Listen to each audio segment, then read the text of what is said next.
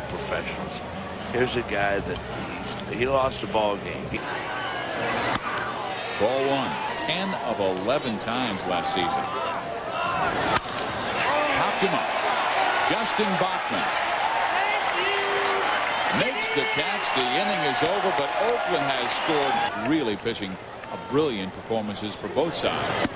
And now Shigetoshi is 4 for 30 on this trip.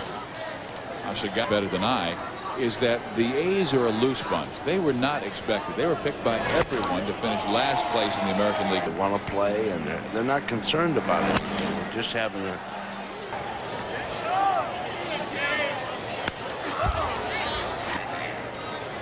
and they're way down in clutch hitting. hurting, and you know that makes it awful tough. It really does.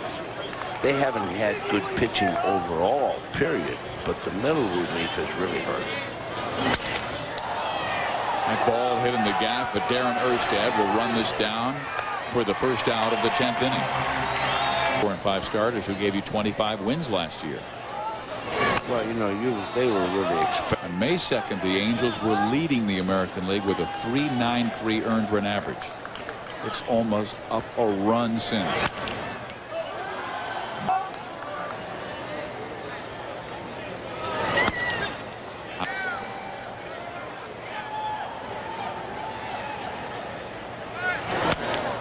Out off to Texas. Randy Johnson was beaten around again. Out off, stays along and pitch well. And nobody expected what Seeley and Helling have given. Anaheim has lost 10 of their last 14. You can't have that game lost. You have to win. And Terry does the right things and goes right back on. But troubles have been with the staff last 2 weeks, an ERA that is near 7. And there is a looper to left, base hit, and Kurt Abbott's on. Good at bat for Kurt Abbott. He really fought. But at first base, 1 out in the 10th inning. And now the come on, Scotty, score now.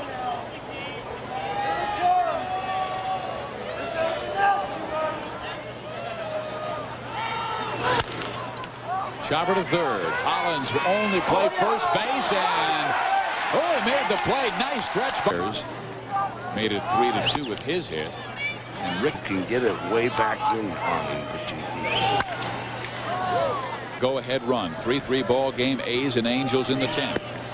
Did he go around?